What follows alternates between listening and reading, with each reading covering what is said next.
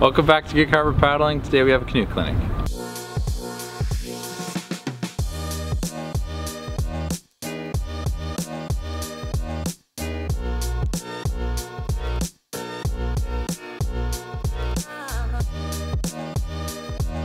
My name is Ryan Grady. I was an athlete on this team, paddled internationally for a number of years, swam in college, came back, tried to paddle again. Today we're going to break the stroke down from the sort of the beginning to the end, work some pause at the catch, some knee drive through the knee block, shoulder extension, and some hand and arm positioning and sort of attitude stuff. And then we'll do some video review, lunch, and then get out there and do some racing, kind of work on that mentality. There's two things that slow you down. One is how much of your boat is in the water, so that's this part on the left here, and then how much of your boat is sort of submerged sideways, and that's called skin friction, and then this is called sort of cross-sectional area. Through skin friction you can't change unless you like lubricate your boat with Vaseline or something. You're just gonna, it's constant. But this is something that you can control. And so when you take those big diving strokes and your boat plunges deep into the water, you're increasing this cross-sectional area by quite a bit, and it slows your boat down. We want to think about driving your boat. And so when we get on the water, I'll kind of go through some of the technique and things that kind of relate to that. But the visual I kind of want you to have in your head is, how do I keep my boat on plane and kind of going up and forward instead of down and forward?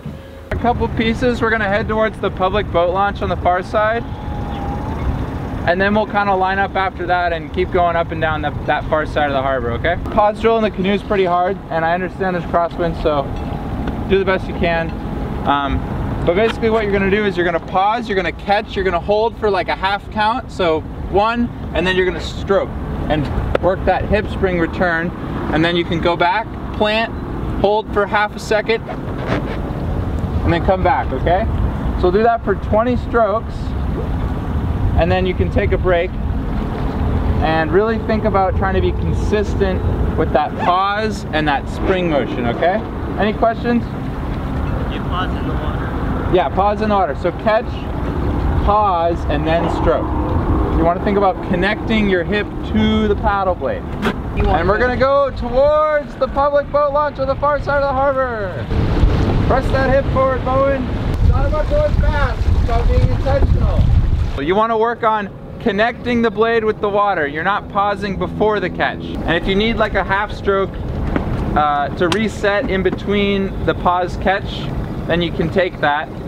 But really think about connecting that hip spring with the blade in the water. All right, everyone's extend, go forward, and enter. Don't stroke. Press that hip in. All right, stroke. Good. All right, now just reset. All right, make sure your blade's in the water. All right, extend forward, enter, press that hip, stroke, extend, and stroke. Don't let that hip come back as you brace. Be comfortable being uncomfortable. And stroke. Cedar, that was a really good job. And pull. Ben, that was great. Press that hip, and pull. Rely on your core when you get unstable. Extend, and pull. There's a tendency when you think about your hip to just kind of like follow it back instead of use your upper body to plunge in and then extend. So we're going to think about spearing the water. Imagine there's a fish, or if you don't like to kill animals, there's a seaweed in front of you, and you're trying to spear it, you're trying to slice it right in half with that blade. So drive in, forward and down, and then engage your hip, okay? One of the main ways you can push the boat forward is your front foot, and you're sort of relying on the friction between the front foot plate and your foot to drive that force that you generate from your paddle into the boat. Thanks. That's okay, but you also push down. Something that doesn't push down is your knee. And so that front face of your knee block, think about that as like an impenetrable wall that when I connect with the water, I'm gonna push off the front face of this and I'm gonna drive the boat forward with that front part of that knee block. So we're gonna do a couple sets of Spinner's GM1 where you're just visualizing all of the force from your body going into that front part of the knee block, okay? 20 strokes. Ready, up. Drive that knee block. You almost want to push it out of its hold. You're pushing on it so hard. Connect a little bit more with your hips.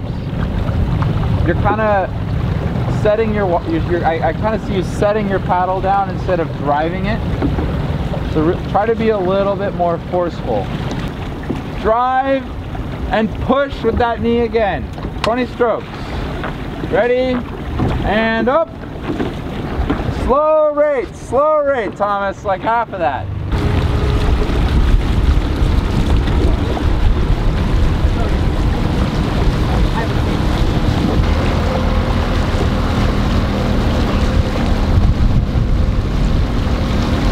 So something that the American Canoe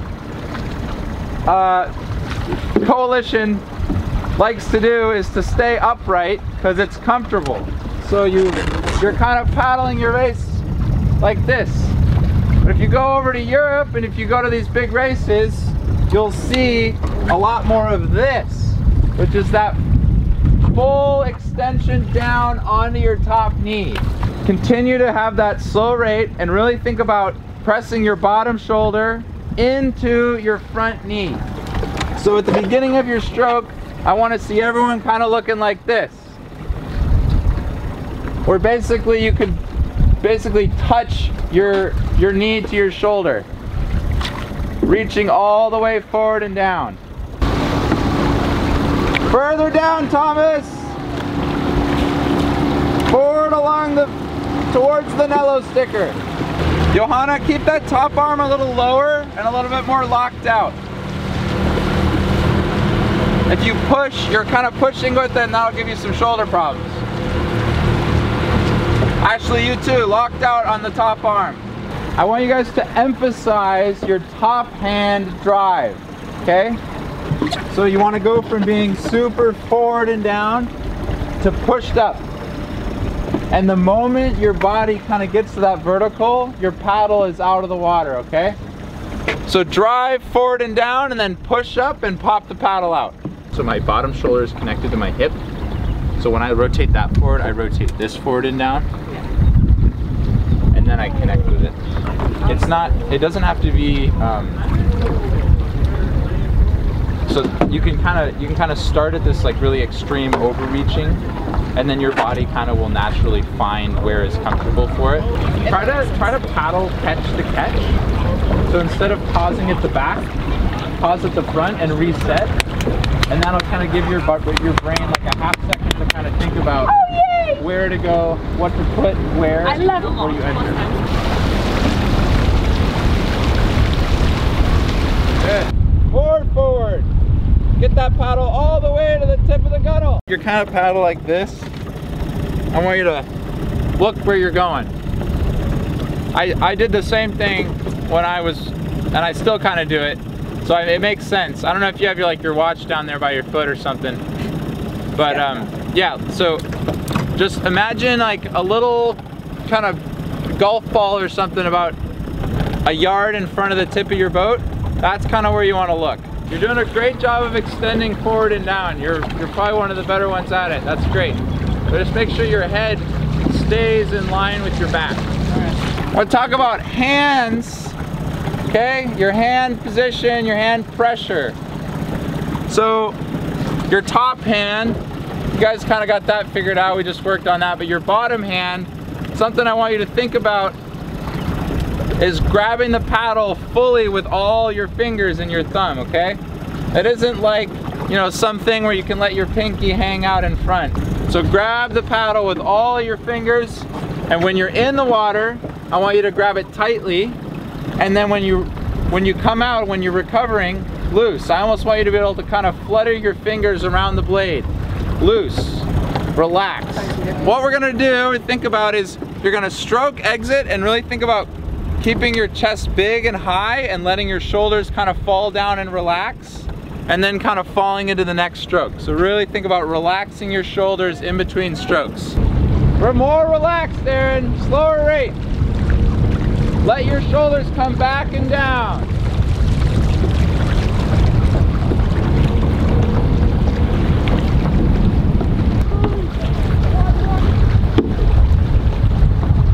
Relax shoulders, but top hand high. 20 strokes. Ready, and up.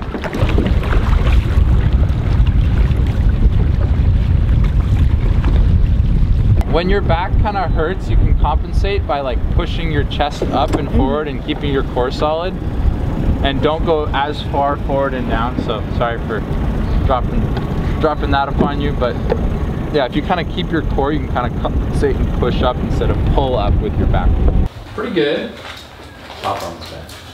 So that's okay at the beginning, but when you actually enter, you want to be straight. You don't want to enter and then punch. Then you're grinding your shoulder into a pulp. Something to kind of cue here would be, if you have the words on your front of your shirt, I would want to be able to read them. So the idea of being forward and down. Hips are doing good. They can be rotated a little bit more perpendicular to the boat. And that kind of has to also come from your back foot position.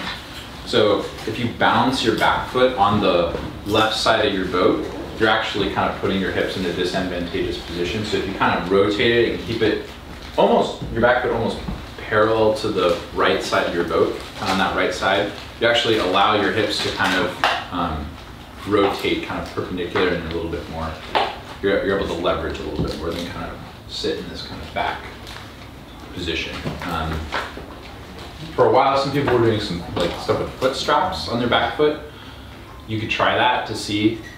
There's like this sort of stability, like that kind of, basically that fourth point of contact on the side of your boat that kind of generates a little bit more balance. That's kind of typically why we see that. But I would challenge you to try to push your foot over to the right side. And then if you're a lefty, on the left side as well. And that also helps your boat run a little bit more true. If your back leg's like this, you're actually gonna cock your boat in. Okay, you can see that you're kind of coming down and back instead of plunging forward. That's okay. And then my arms. Yeah, but that's okay. Like, I mean, we're sort of taking long, big strokes. When you pick up the pace and when you kind of get going, I mean, yesterday I saw you had like pretty good top position. So something I do like is that you kind of pause at the catch and you let your boat run. That's good. And you're waiting to pull back on your hip until you have a full connection and catch. That's good. So you're engaging that core, engaging that back muscles. Also, you're doing a good job of not pushing your boat down. You're kind of like letting it ride up. That's also pretty good. So good job on the extension. You can kind of see that you're pushing down and forward, and then you're placing your paddle in the water, and then you're engaging and pulling. That's good. You can put your top arm a little straighter, and you can also see here you're kind of in this compromised position here, where you're basically going to do a deadlift every single stroke. That's not really easy on your back. So something you can do to kind of counter that is be a little bit more intentional with your top arm and engage your core, and so that placing, instead of going from place to pull, go from place to press. You basically want to shoot your torso through your hands. And then the other thing I like that you're doing is you're not kind of dilly-dallying at the back of the stroke. You're able to pull it out quickly. A lot of times there's some people that will say like, oh, you need to like exit right at your front knee, which is fine. And that works, but also if you're a little taller, it's sometimes hard to do that. It's hard to be super uptight and short. So as long as you're smooth and you're quick through the exit, it's okay to let it kind of fall a little bit back. So something else I'm kind of looking for here is blade speed through the water. So how consistent are you pulling? Are you slowing down as you get more resistance, or are you kind of able to keep a consistent velocity? You're actually doing pretty good. Towards the end, you kind of slow down a little bit, kind of as your blade gets to right here. So think about continuing to accelerate through the entire stroke. the most power of your stroke comes from like basically here to here. That's where you're most sort of tight, balled up. You know, you're stronger closer to your core. So you're doing a good job optimizing that. But you want that to be kind of the finishing part of your stroke. You don't want that to be the starting part of your stroke. So I think for you, the biggest thing is going to be rotation and getting farther forward and down, and then using that top arm to press yourself into that position where you can optimize and use that part of the stroke that you're already good at. So yeah, you could extend way farther. I think, so your paddle is like right here, kind of by that front crossbeam. The nail sticker's like right here. I think you could like reach at least to the front of the black. And that's about getting your bottom shoulder to the knee. Ideally, we want to see you just kind of fall straight in along that angle. So I think you could try to bring your hip forward a little sooner. So kind of in the middle of that pull, think about actuating that spring back forward. Men's canoe, you have a little bit more like just muscle in the upper body in general. So it's a little easier to kind of fake it with your arms and your shoulders. But for women, you have way more power in your hips and your legs. So using that and kind of anchoring your body, keeping yourself static instead of active, kind of bending all over the place, will let you anchor off your hips. And that's kind of where you generate the power.